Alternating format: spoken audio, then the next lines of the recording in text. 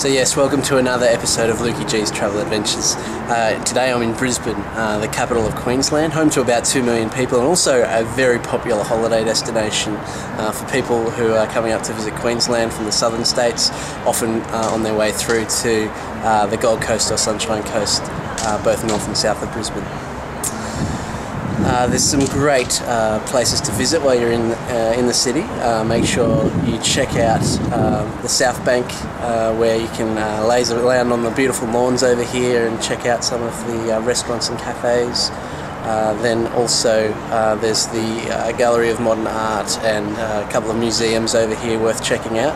Then in the city itself you've also got a Queen Street Mall with a lot of shopping that you can do if you're into that, and then there's a lot of sort of more colonial style buildings that you can see that exist from the original settlement of Brisbane, which occurred back in the 1820s when Sir Thomas Brisbane was the governor of the colony of New South Wales.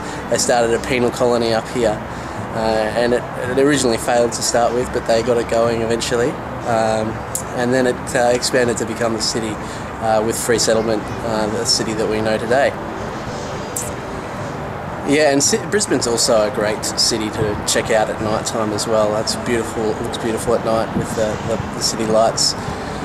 And there's a bit of nightlife that goes on, but if you're from Melbourne, be warned that the nightlife does settle down a lot earlier than it does in Melbourne, and a lot of the shops close a lot earlier as well.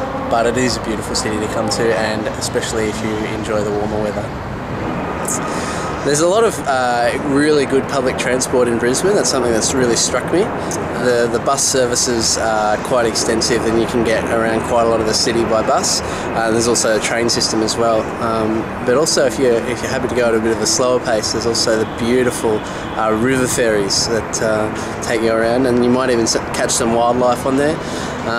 But yeah, you can get a great view of the city by the river ferries, and they also operate throughout the day as well, so you can get around quite easily along the Brisbane River.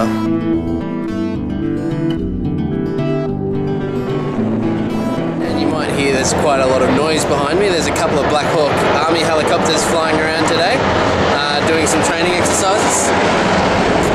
So yeah, that's Brisbane, and I hope you're enjoying Lukey G's Travel Adventures, and make sure you keep tuned for next time here on Lukey G's Travel Adventures. We'll catch you soon.